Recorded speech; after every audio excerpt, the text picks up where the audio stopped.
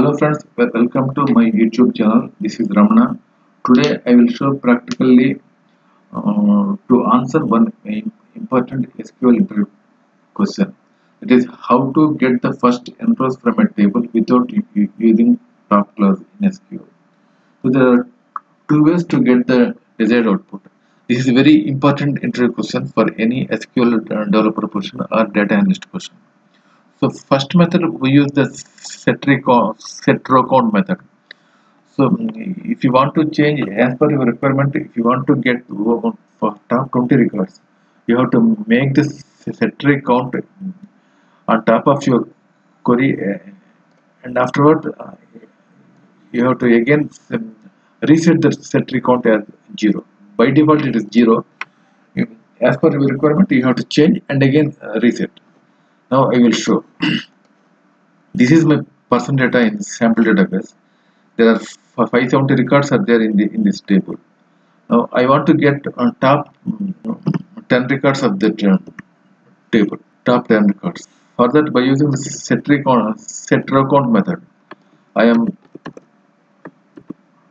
make the property as 10 for getting the first 10 records,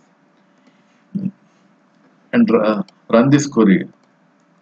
You will get just 10 rows, even though the table has 570 rows. After making the row count as 10, you will get the set row count as 10 rows. But immediately, if you run this query individually, it will show again 10 rows. So this is the problem with the set row count. If you want to change them, if you want to run this query in separate window, you will get 570 records. So in this window, you cannot get the complete data because of changing the set row count as 10. So immediately, whenever you use the set recount method, after executing this query, immediately you make it again. You reset the property as 0. It will show 10 rows, but if you run this query individually, it will show 570 records. Even though if you remove these two properties and run this query, so it will get 570 records. So by using set recount method, you will get desired output top 10 records, top 20 records. In this case, we do not use any top class in this query. And second method I use here is the Rownum function.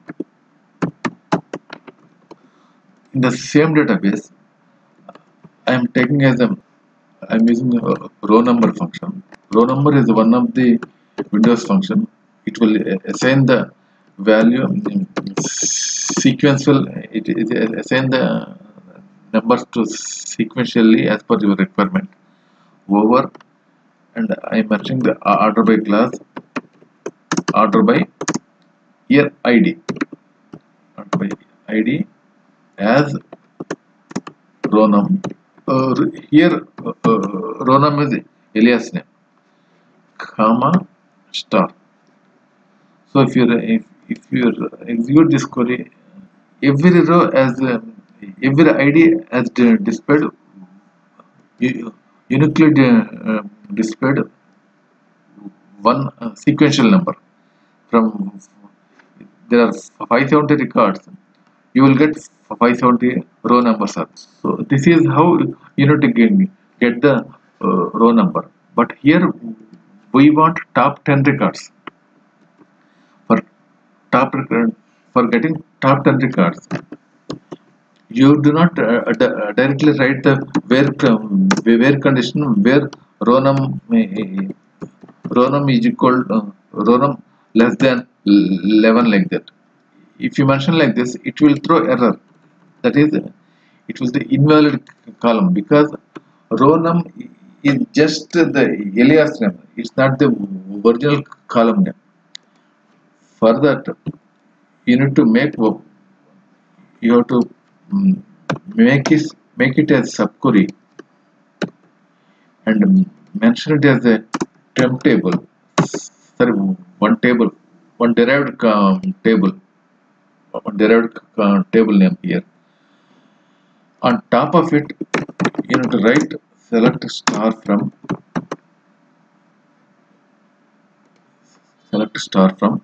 where here Rownum less than 11.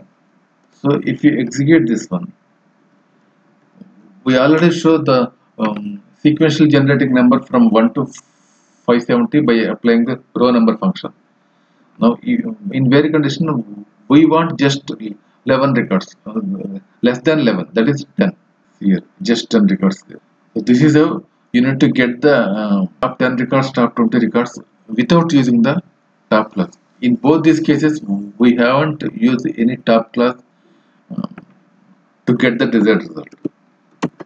I will paste the both queries here in the description box. Hope this video is useful to you to know how to write the top 10 records without using the top class. Thanks for watching the video. Thank you very much.